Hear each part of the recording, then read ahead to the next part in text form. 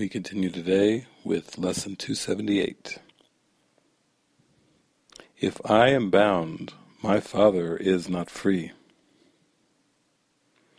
If I accept that I am prisoner within a body, in a world in which all things that seem to live appear to die, then is my Father a prisoner with me. And this do I believe, when I maintain the laws the world obeys, must I obey. The frailties and the sins which I perceive are real and cannot be escaped. If I am bound in any way, I do not know my Father nor myself, and I am lost to all reality. For truth is free, and what is bound is not part of truth.